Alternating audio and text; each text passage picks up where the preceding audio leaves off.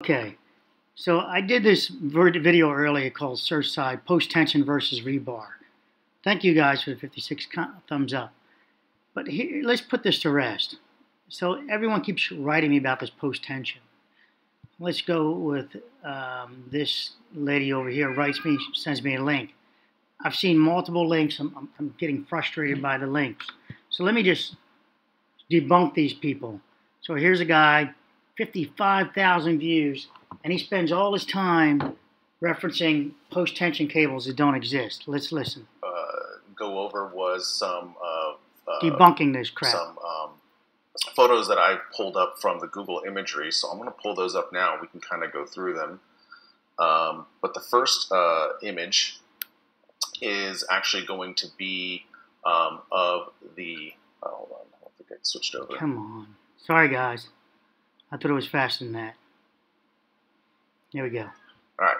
So the first image is of the building that is remaining, and you can see these lines in the ceiling. Okay, I got to stop. You see, he's referencing the lines in the ceiling. These vertical like stripes. That is where the PT cables actually blew the concrete out. All right. So it's full of shit. You notice those lines. You see the lines, right? And you can actually see the cable ends kind of hanging down. And I don't believe those are cable ends.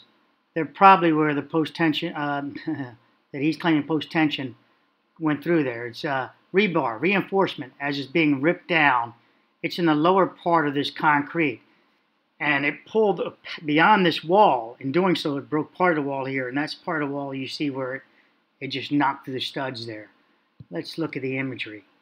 So here's where he's looking. It's notched through there as this rebar tears down. Now look over here to your left. This is rebar. There's no post-tensioning. There's the hooks and all that. Now let's go one more time. This is what blowouts look like with post-tensioning. Some typical blowouts. They look like that. You see the strands. Those are the blowouts. All right. Now those are the blowouts. You guys can go look at blowouts if you like and entertain yourself. It depends on the profile why they blow out sometimes. The pressure of the reinforcement creates pressure in the concrete and blows it out. This is a slab at the building, and you can see it's two-directional. There's steel there, and there's steel that direction. This is all steel. Now, let's go to my video for a second here where I show you. Sorry about that. I was trying to shrink it down. Where I show you the difference. Guys and girls, that's post-tension. This is post-tension steel.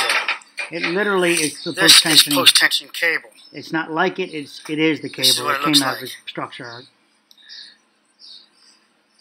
This is what it looks like. Okay. Came out of a structure. Now I'm going to show you rebar. Not brand new. This came out of a very old, an old structure. Not to be confused with reinforcement. That is rebar. This is rebar. See rebar with the ribs on them? Okay. So those are rebars with the ribs on them. Let's go back here, and I want to beat this up a little bit more because you spent 20 minutes here trying to convince everybody that it's post-tensioning. You can see that on every floor that the PT cables essentially popped out of the bottom of the slab during the collapse. And it's essentially popped out of the bottom of the slab during the collapse. He goes further than that. He does, where the hell is the drawing? He does a drawing and tell you where the post-tension is more than likely connected and etc. and all this other crap. All right, let's just jump into it now. Let me debunk them real quickly for you guys. And downloads, okay. Give me a second here. So I think I might have it under here. Look at the ceiling. You see your parallel rips? Now, look at the material that's right below it. This deck was connected to the deck here with reinforcement, rebar. When this deck came down, it unzipped it. It pulled it down. Here's some of it still connecting. Let's zoom in on that stuff. Oh, great. Right there. You see the ribs on it? You see the ribs there? Those ribs? You see the ribs here? This is ribs. These are ribs. This is rebar. This is steel, metal, steel, not cabling. And that was up there, and then it just ripped down. As this fell down, it unzipped it like a zipper in your pants, popping that surface, as you can see the depth of it, popping the lower dimensional steel, this dimension going this way, just ripping it down. That's all it is, ripping it down. There is no post-tensioning failure here with these lines that we observe here. This is just the reinforcement being ripped out. So, you know, you got to be careful with ass hats like this. Those are the sleeves. And then you can calls see them that the on every sleeves. floor. So the first image is of the building that is remaining, and you can see these lines in the ceiling. Look at here. These vertical like stripes. That is where the PT cables actually blew the concrete. Okay. So there, and then you look at his comments, and so many people, wonderful contribution to the public's knowledge. This is exactly why the typical news channels are losing their audiences. And this one person says that he's been the lawyers on the news, edit to introduce reports new Jim. Okay. I am a mechanical engineer with career in FEA. Nothing specific to buildings, but I find your description and conclusions compelling. All right. Rooftop views. Okay. Looks like it would be punch. You have taught me so much today in the midst of the tragedy. Sending lots of love. Florida is a big I like the guy who's an engineer here that supervised or whatever. Spent 12 years as chief inspector for a top 5 structural engineering firm, New York City, New Jersey, Florida, and agree with all you have raised. So here's an ass hat, another stupid ass. He's got 78 comments. Because of his comment like that, it's the thing. See, I'm not one to wear a suit. And you guys know that I work hard in the field too. I put my hands on. So if someone shows up, I don't look like the engineer. Sometimes I look like the guy working. And so the difference is there's a halo effect, it's called. So I put a bum in a suit right next to me, a guy homeless in a suit right next to, on the job site, standing over there. And then he showed me working there. Who are they going to think the engineer is? The guy in the suit, or are they going to look towards me? So it's called the halo effect. So this guy gives the halo, gives the suit, if you will, and then 78 people are like, yes.